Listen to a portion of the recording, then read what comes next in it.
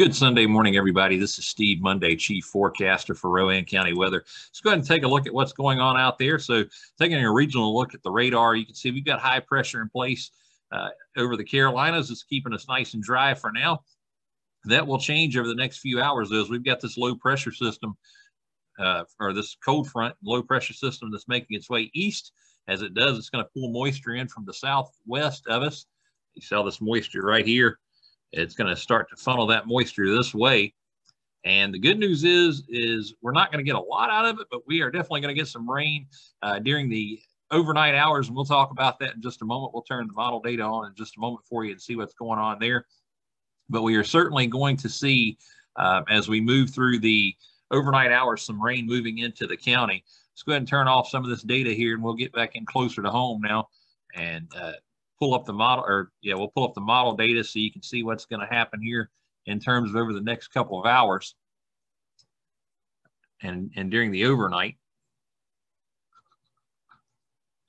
So we'll get this loaded up here for you. It'll take just a moment to load it. And you'll see, so this is pulling up for the overnight hours. We're going to go hour by hour here. This is as of 10:30 a.m. this morning. You see we're nice and dry. As we head into the afternoon, continuing to stay dry. Rain starting to move in into the evening hours to the southwest corner of North Carolina. And we'll go ahead and get closer into home again now so we can just pull up and you can see all the little cities that we have here in Rowan County and towns and all that, so you can see where the rain may be as it moves through. So you do see the chance for some isolated showers around 7:45 p.m. around China Grove and Salisbury. I think the air might still be a little bit too dry for that, so we'll see. But this is around 8 o'clock this evening. As we head to almost 9, some more rain making its way in. It is possible we do see some rain starting to reach the ground in some areas like Cleveland, where the rain's going to be a little bit heavier. Again, the air is going to be dry from that high pressure as it pulls out, so it's going to take just a little while to get the air moist so that the rain can reach the ground. This is now going on 9:48 p.m. and you see rain still starting to try to make its way into the county. We could see some light sprinkles, not going to rule it out. By almost 11 tonight, I think that's where we're going to see the rain really start to make its way into the county. And again, not expecting a lot of rain out of this.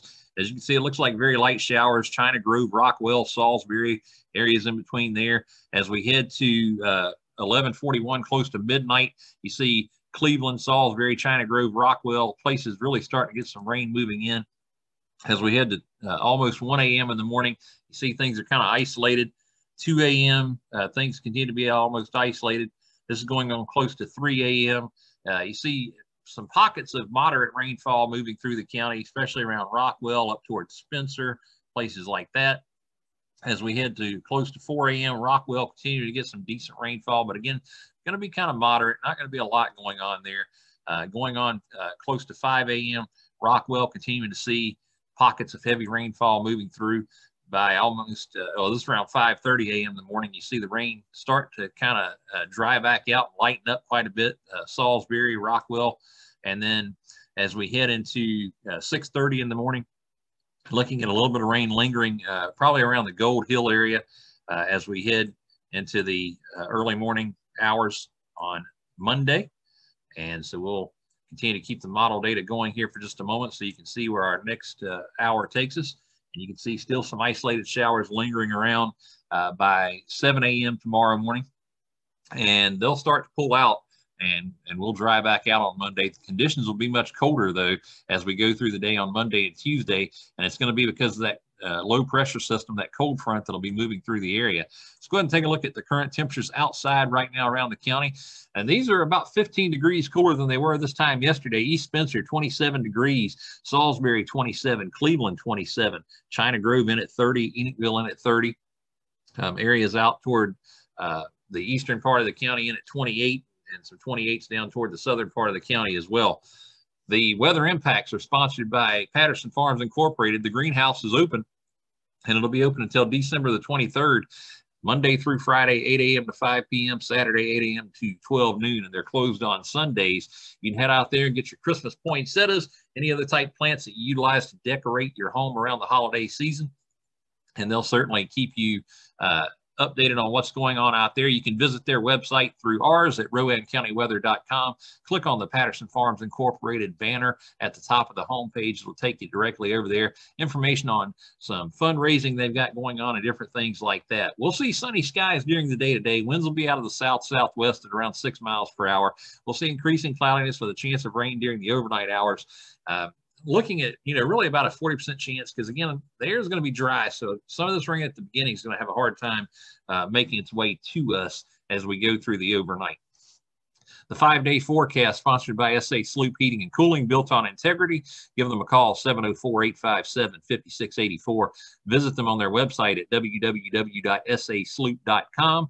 Mention that you saw they sponsor the forecast on Rowan County Weather. They'll give you $25 off your first-time service call. Today, we'll see sunny skies, high at 53 degrees. We've got a increasing cloudiness as we head through the evening hours, a low of 38.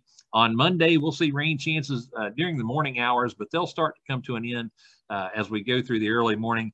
30% chance of rain, isolated showers at best. We'll see a high of 48, and we'll see mostly clear skies on Monday evening with a low of 27.